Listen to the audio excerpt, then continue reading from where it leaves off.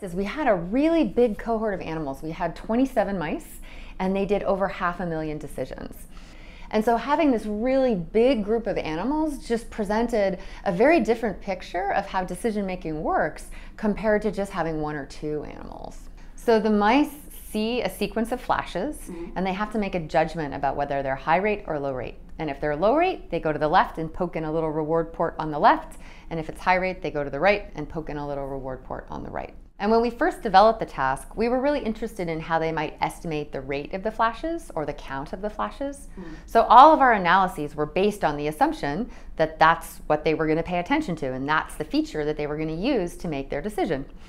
It turns out they actually had something else in mind, which is that although they were indeed influenced by the rate or the count of the stimulus, they were also influenced by an additional parameter that we hadn't really thought of, which is the overall brightness of the stimulus throughout the 1,000 millisecond duration.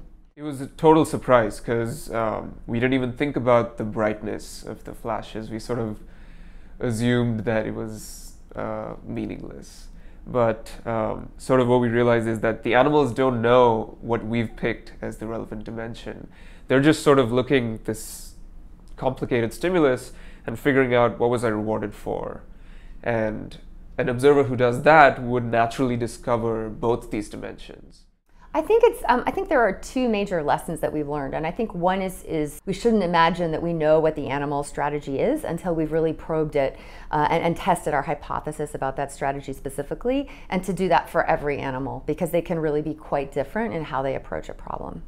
And that's kind of what allowed us also to make this comparison to observations that have been made in other species. So you would have thought that mice and rats would be similar, and non-human primates and humans would be similar. But one of the measures that we looked at, which is how sort of their strategy for combining pieces of evidence over time, the mice were like the monkeys, and the rats were a little more like the humans. And so I think it points to the idea that even though two animals might be more closer to each other from an evolutionary point of view, that doesn't necessarily mean that they adopt the same strategy. If they're different animals, they're still adopted for different ethological niches.